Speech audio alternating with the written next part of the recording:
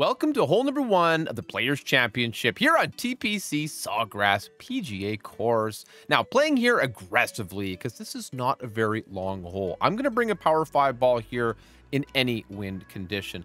Playing it with maximum topspin and at least 2 bars or as much as you've got of right spin. I'm going to push this one up to max.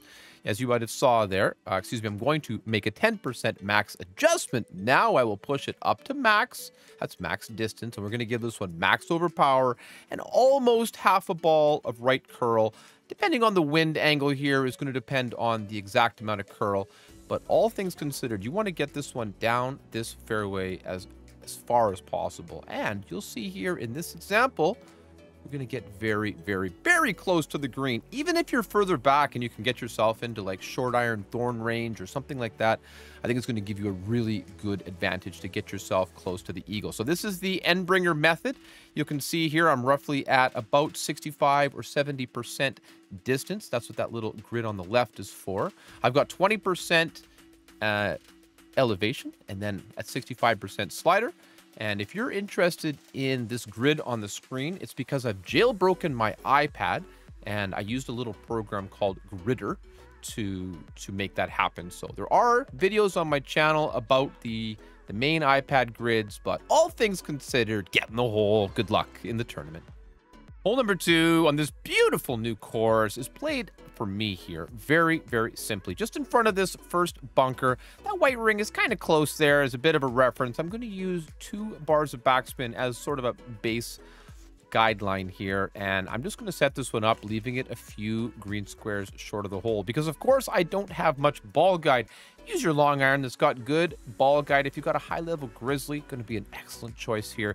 10% mid on this pull is roughly where I've been finding the most success. Of course, with this crosswind, or if you have a headwind or tailwind, you just don't know for sure until you play it live in the tournament. But this one, as you can see, comes in very close. Just needed to be a tiny bit closer to the hole there. Hole number 3, this par 5 is actually a pretty good chance for Albie here from the front tee. I've got an EM6, as you can see, and a Titan. And I'm just looking around, thinking about my options. But I set this one up here just with 1 bar of backspin and 1 bar of right spin, which you didn't need the right spin. Just 1 bar of back would have been fine. And you could actually play a bar of left spin to be a little further left on the fairway. As you can see, I'm aiming at that gap. It's going to bring us a nice straight shot to the pin. So nothing crazy here. Clean 10% max layup. And second shot, you're going to see in a moment, we're going to play it with the sniper. So just get this one down to the end. And you'll see here why we don't quite need that right spin. You don't need to be so close to the side of the rough, but it's not a problem if you are. 319 yards puts us in beautiful range to be very, very close to that max distance sniper. At first, I thought I'd be too short. And these roughs, that bump there is not happening. Not for me, not unless you play it way further back with way better clubs. But if I play this one up at, you see how glitchy it is? I'm like, no, there's no. Playing it at max here. 5 bars of backspin is what we end up settling on here. And you'll see, especially with this wind, I mean, this is a very, very good look at it. I do have a little tick of right spin on there. That wasn't actually intentional. So, you know, you can copy that or make your own little spin set depending on your setup. However, from this spot, I do play 10% max, and you'll see for yourself how darn close this one comes in. If you guys like these videos, please don't forget to drop a comment on the video. Let me know what you think, how you think they are, what you like, what you don't like. I'm always striving to be better, and just get those ones in. We'll drop them in the tourney for sure. Hole number 4, this is another reachable par 4 and one that you really need to capitalize on. I set up here just with the power 1 ball and my extra mile. I give this one, now I give it 4.5 top and 1 left spin. And there's some tight margins here. I don't like having the yellow ring quite so close and clipping onto the rough. But you're going to see here, if you play this shot cleanly, 10% max. I chose to push it there into the wind. I don't know why, but nothing crazy, no overpower, no nonsense. So you really just need to set it up correctly and hit perfect. And this one comes in beautifully, running in underneath the tree there. Coming on down and settling so close to the pin and just nicely here on the fairway. You can see that slope down the side of the fairway, so don't get too close to it. This one is a tough course. This is a real deal in the real world after all. So you could play the thorn shot there in headwind, would be smart, but I do like this end bringer and I decide to give it the top spin here. 3.5 top, tiny little bit of left spin, and I give it just a bit of room to adjust. Now I am playing this one 20% max numbers. It's an Endbringer 3, so I probably should be playing it at 15, and because I'm at max, I play it at 20. If you have a high level Endbringer, now first of all, you'll reach a little bit further, but you might want to play this at 25, so play around with it, check it out in the tournament. But I'm telling you, this is one of the ones we need to drop. I think there's going to be some low scores in this tournament. I'm really looking forward to it. I really had a lot of fun making this video for you. Hole number 5 is all about the drive. I played 4.5 top, 2 bars of left spin here with the extra mile and a Titan. Now you'll see here, once again, 10% max is going to be the adjustment. I have this one set up with the yellow ring just touching the rough, and that ball guide ever so close to the right rough. However, I'm looking ahead and trying to get this one further down the fairway because once again, this is a very good opportunity if you can get the drive straight. I give it about 25% or so overpower and just about outer wall left curl, because you're going to see we're going to try to finesse this one through the gap.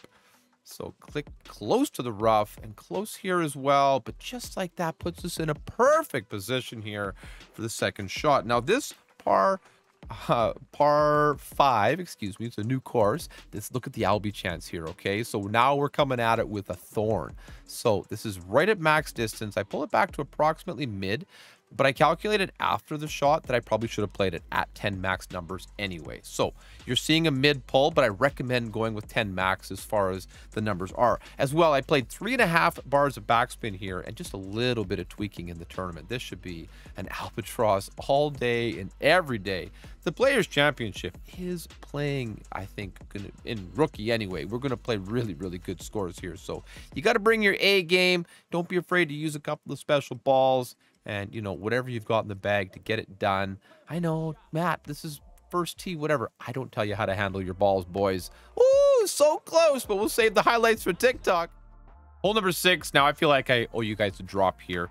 Navigator and a backbone. You're going to play this one at 20% max. 2 bars of backspin. That's it. Watch here. We're going to bring it down just before the green. And this is not a lot of rough bumps in this course. I found this to be very much the bounce shot tournament. So if you're my friend David Harris, let's go Shinobi, this should be the one for you. Now, 20% max, like I said, this one is a really good opportunity. Such a straightforward par 3. Guys, if you liked the video, don't forget to hit the like button, subscribe to the channel, and help me reach my goal of 10,000 subscribers. We'll try to get there with some hole-in-ones. Good luck, everybody. Hole number 7. Now, I absolutely have to show you 2 ways to play. I'm laying this up here with 5 bars of backspin. That's important. You need it. And 3 bars of left spin. Using the katana ball and a quarterback or a rock. Anything with good accuracy here. I had the blue ring on the rough at the left. And we're just going to play this one 10% max and get it down there. I might have actually played it 1-to-1. And in low levels, that's totally fine to play your quarterback on almost every situation like that. So this is, of course, a conservative layup. I think you'll enjoy the second approach as well. However, from 270 yards, we're going to be playing here very close to a max thorn. Once again, I think the par 4s in this course are going to be instrumental in locking down the score that you need for that banner. 2.5 bars of backspin here and about 1. I was going to say 1 left, but 1 thorn club would be just fine. 2.5 back, no side spin really necessary. And this one, it gives us a beautiful look at it. I think, you know, this course, you know, it takes a beautiful, iconic PGA course and brings it into Golf Clash so perfectly. So I'm really happy with the partnership that's been laid with the PGA Tour. I think this is going to make for such incredible content for all of us in the game and this community. So don't forget to spend some time and check it out and enjoy it. Now, yes, I hit great, but you can see for yourself, this one's going to put you where you need to be. Hole number 7, once again, now, even if you have a level 1 or 2 APOC here, max top, max 3 bars of side spin left, and bring the Kingmaker. We're going to get this one very, very close to the hole. 10% max on the pull here. You always need max left curl. I had a perfect right to left crosswind. I used a Kingmaker. I tried it with a big topper. Came very, very close, but you really need this curl to get it over there. Hit perfect. It's going to be very helpful, and I think you're going to understand why I included this in the video as well, because for many, many players, we got low-level APOCs. We don't normally give them much value until you pull off a shot like that in the tournament. So give that one a grip and a rip, and I wish you the best at getting this one in the hole. Hole number 8, this par 5 is actually quite difficult because of this drive. Now, I think APOC here, again, would be the play, but I didn't want to push my luck in this video, okay? So I'm going to show you something where I'm doing like an intentional second bounce rough bump to get this one to clip out into the fairway. So I give it 4.5 top, 3 bars of left spin. You're going to see I'm setting it up and eyeing where that max distance would be. Make sure you have your app set correctly. Power 2 ball settings here. I make my 10% max adjustment pull, and now no push up, max over power. This is max left curl, and you'll see how I'm trying to kind of get this one to land in the corner, if you will. And if you can get it to bounce over, so be it. But clipping this rough here, what I found is just fine, because look how beautifully it sets us up for the second shot. Now, second shot here, the longer the better. But if you're coming in from around 354 with a long iron, you're going to be quite close to max distance there. This one actually, again, is close to mid. I probably should have played the max numbers, okay? So I played 2 bars of backspin here, and you know, you be the judge. This one actually, in this kind of wind, might actually play pretty well with a 1-to-1 adjustment as well. So 2.9 would be max, excuse me, 3.0. And then I think I pull here 2.6 at mid. So let's have a little look if I remember correctly. And if I'm wrong, well, you'll be the best. Yeah, so 2.6. Maybe I even went 2.7. I think having a little bit more here would have been ideal. But all in all, this is going to be another good opportunity for an albatross once we get those tournament conditions dialed in. Not very far yet. Needed just a couple points more. I'll see you on the iconic 9th hole. Hole number 9. Set up here with a navigator, and whatever long iron will give you at least 5 bars of backspin. There's going to be maybe a sand bump played here in higher levels, but 5 back, 1 left here from the front tee. I think this is going to be a great way to go. Now, not the nicest setup we've ever had, but this hole was never designed to be easy, was it? 20% here seems to be coming in very, very nicely. This is a bit of a hill we're landing on, so that's where I found a bit of inconsistency in getting this one to sort of land evenly. I think a bigger backspin setup might be the trick here, playing closer to the pin, but you'll see how this one comes in. Guys, good luck in the Players Championship. Join the channel and join those live streams. Good luck. Good luck. Thank you so much for watching.